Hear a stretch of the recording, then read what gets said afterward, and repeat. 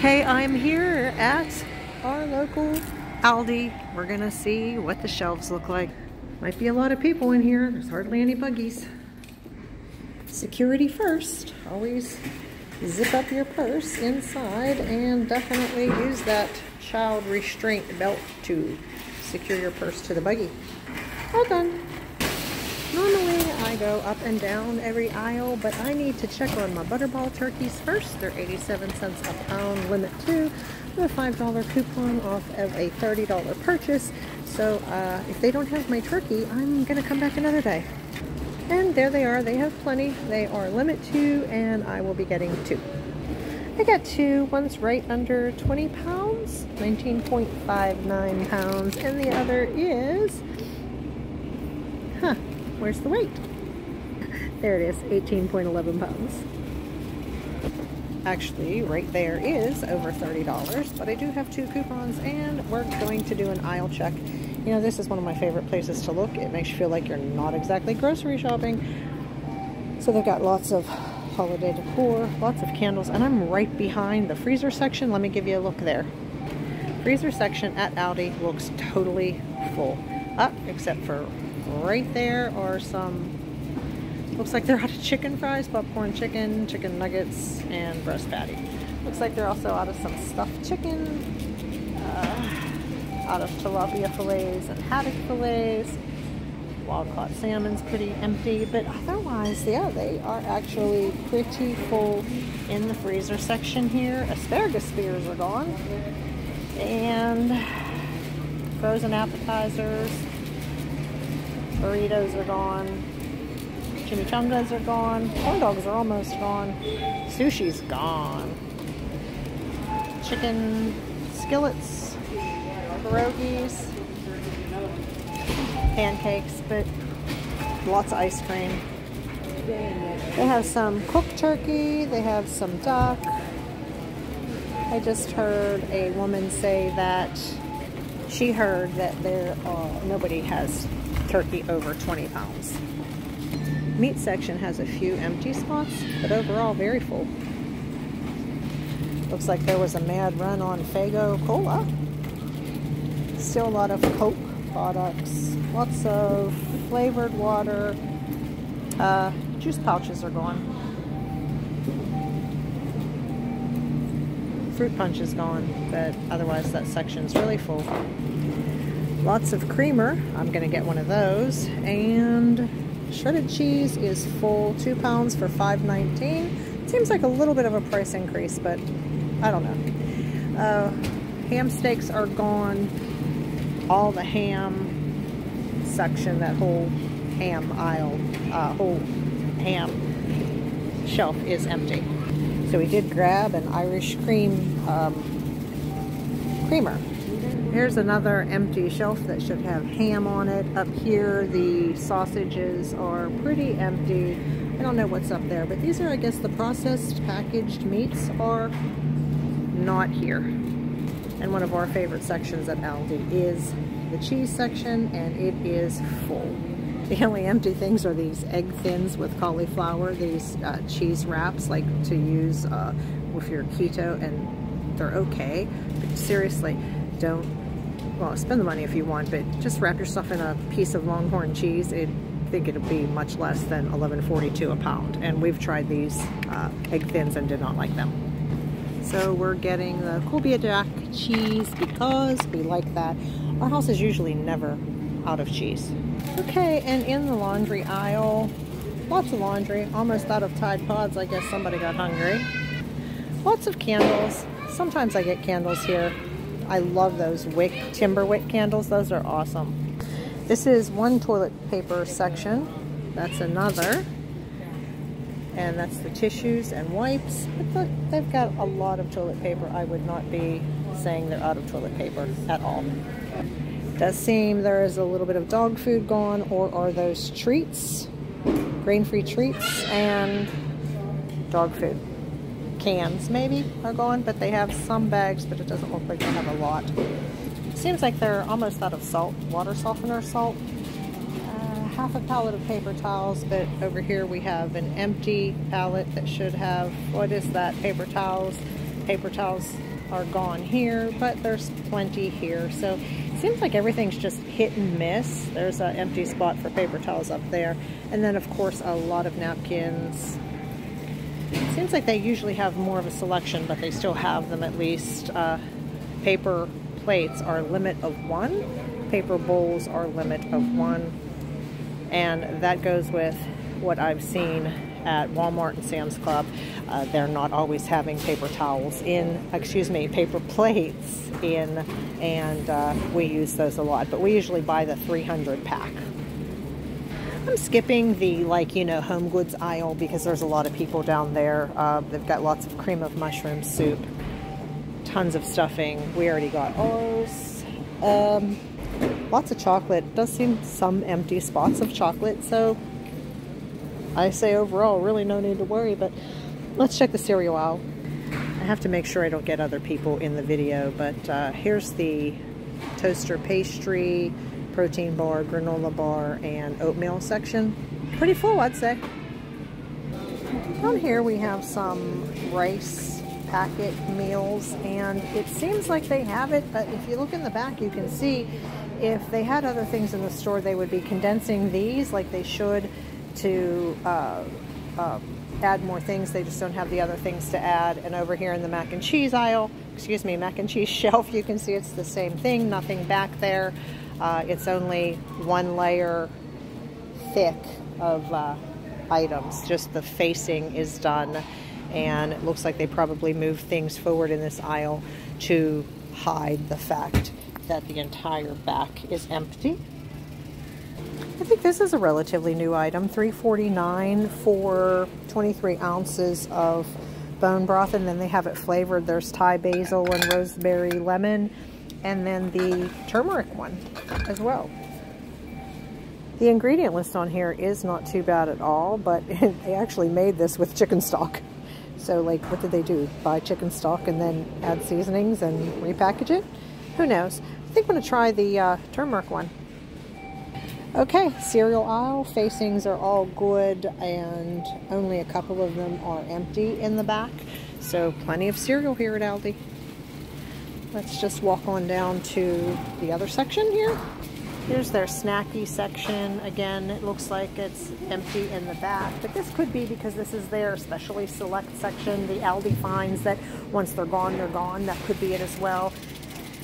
They have some Sprite pop, some cans of pop right there. And over here, the iced teas and coffee section, and it seems pretty full, right? I think so, yeah. I don't really particularly care for Aldi coffee. I have started to like Save-A-Lot's coffee, but my go-to coffee is always Starbucks Pike Place roast that I get at Sam's Club. I don't go to Starbucks restaurant. I can't afford $5 for a coffee. This maple coffee smells really good, but every time I try the coffees, I don't like them. $2.95. Should I? Shouldn't I? Sure, why not make another mistake, eh?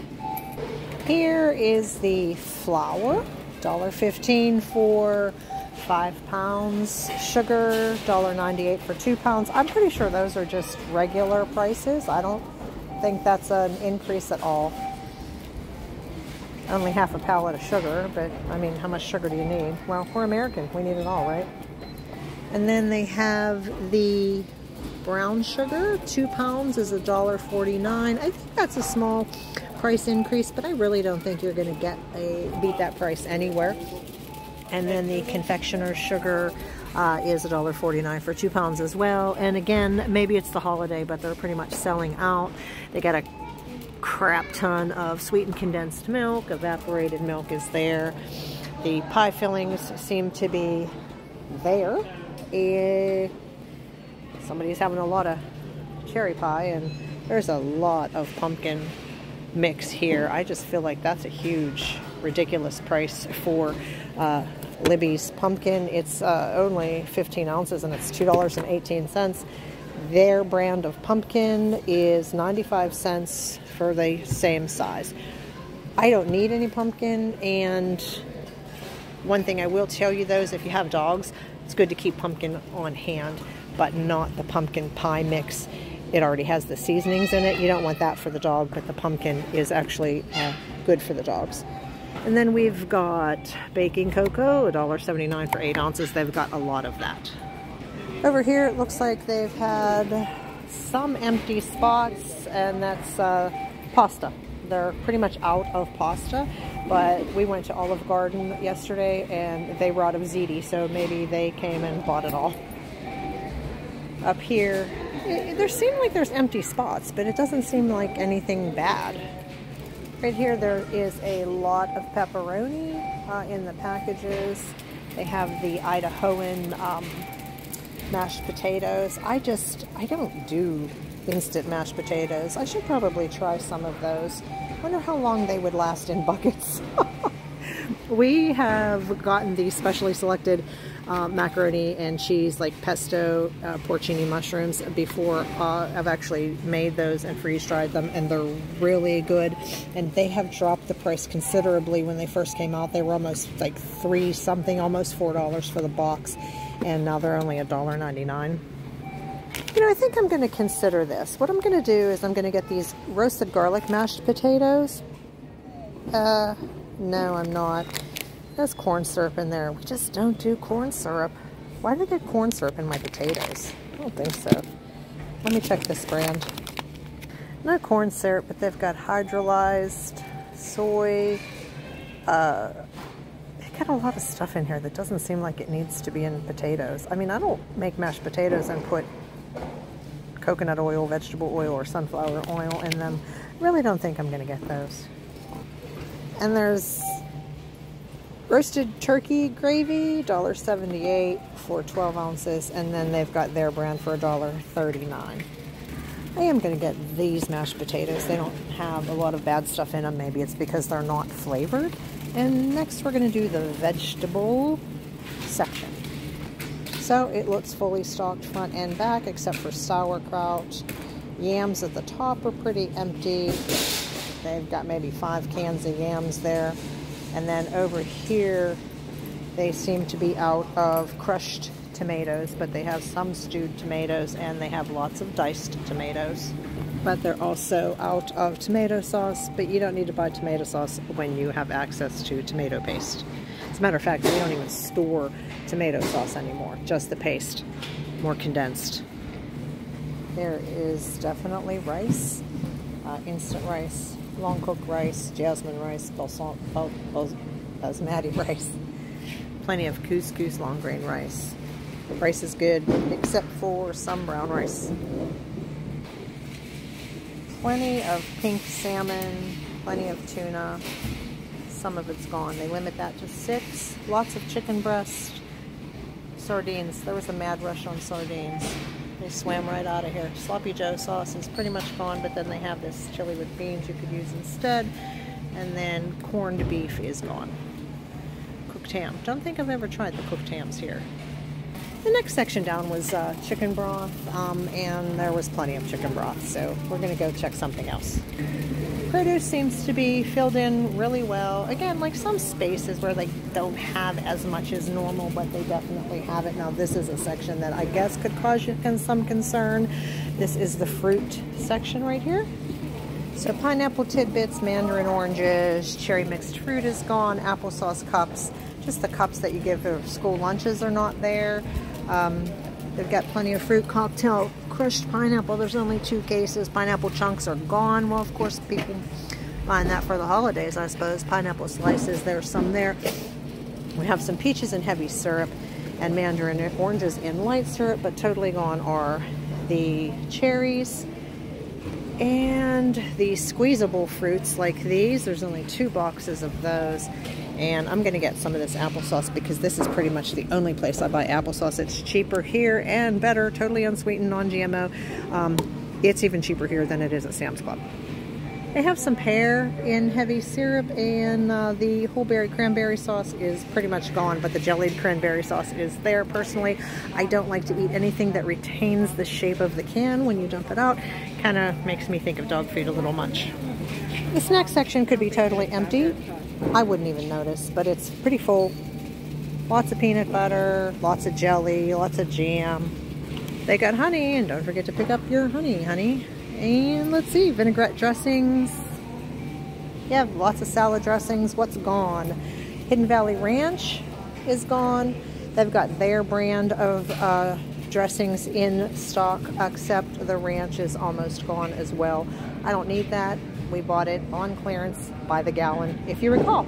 We're still eating that. Sweet relish, they've got, yeah, like they're not out of too much. I'm just gonna start calling empty spots. Let's check out the rest of the fresh produce. Let me grab some avocados for my mother. I'm getting her 3, but she's gonna forget to eat them. The produce section is really full. Plenty of fruits, apples, lots of things. So while they didn't have fruit in cans, they've got real fruit. Prepared pizzas are half gone, but zucchini small tomatoes seem to be selling out, but that's probably because they're on sale. Well, maybe they're not. I don't know.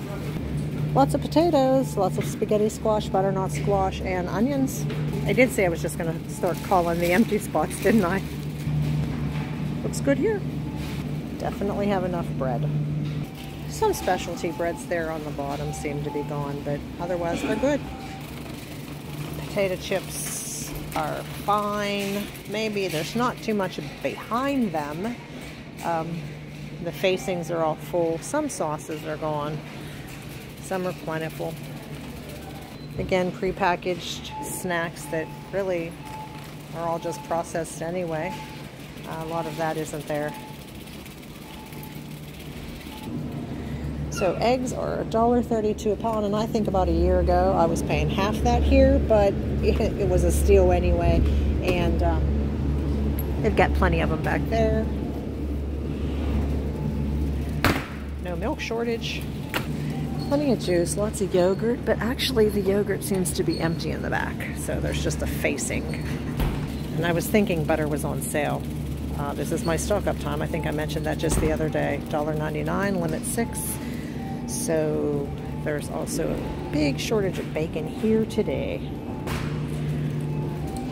So they do have a limit of 6 on the butter, but I got 6 salted, 6 unsalted. I'm not sure if that's fair, but I'm also got 2 coupons, so I'm going to see if I can get checked out twice to use both of my coupons. I hope you weren't wanting any Casa Mamita diced tomatoes with green chilies. All right, I had to come down my little favorite aisle, which they usually have on this side too, but it's full of all the holiday treats. Yuck. And down to the last little section. I am pretty much done in this store, and as I showed you, you're pretty much going to get everything you're coming to Aldi for, but I wouldn't wait to the last minute because it's like every holiday season. Everything sells out the closer to the holiday that you get. Be blessed, everyone. Alrighty, so I'm leaving. I realized I didn't grab boxes like I normally do to pack my things in. I think I have some bags in the vehicle. However, I just wanted to show you everything I got here. And I was able to separate this into 2 orders, and these were my totals. $53.11 and $25.58. And they take the turkey off there at the end. You can see minus $10.19 and minus $5 for that coupon. And that other one had minus $9.42 for the coupon. Excuse me, for the turkey sale. And then the minus $5 for the coupon. So right under $79 for that buggy full of things, including 2 turkeys. I don't think that was absolutely terrible. If it weren't for the turkeys, that would have taken a lot off. Or the turkeys actually added a lot to the bill. But at 87 cents a pound, and I think if I recall in one of my freeze drying videos, I actually took the weight of the turkey pre-cooked, then weighed it after it was cooked, and separated it all, weighed out the carcass separate from the meat, and you get less than half the weight pre-cooked after it's cooked. So in other words, if a turkey is 20 pounds raw, sorry, if a turkey is 20 pounds raw, after you cook it, you're actually getting less than 10 pounds of meat. But that's the way it is. I guess you could go vegan, right? Nah.